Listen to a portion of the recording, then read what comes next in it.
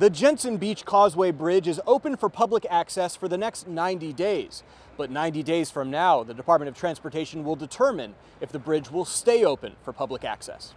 Members of Indian Riverkeeper discussing the reopening from the bridge Thursday, following the County Commission's decision to ask the DOT to allow foot traffic and fishermen once again. When I saw the bridge close here early January, it kind of tugged at my heart because really I grew up with my family doing that kind of fishing. And a lot of people in Martin County love this spot. It's a very iconic fishing spot. Group members say littering led to the DOT shutting down access, but this bridge is one of the best fishing spots on the Treasure Coast. Came as no surprise because over the years, and frankly, it was embarrassing at times, the amount of trash. So I thought there's some way we must be able to reverse this and make it work. I think we need to change the culture of littering. And it's a minority of anglers that do the littering. We don't want to just move the littering problem elsewhere. We want to change the problem. Now the Riverkeepers say they will monitor the bridge to make sure the area is clean and people pick up their trash, but they're also hoping all fishermen do their part. If you pick up that extra piece of trash, and do your part, you're helping not only clean up the community, but also ensuring that you're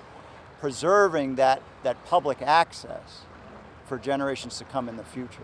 They're also calling for more enforcement against littering, more signage, and trash bins to help solve this problem. There are no trash facilities anywhere. They have to help us to encourage people to dispose of trash properly. Reporting in Jensen Beach, Steve King, WPBF 25 News.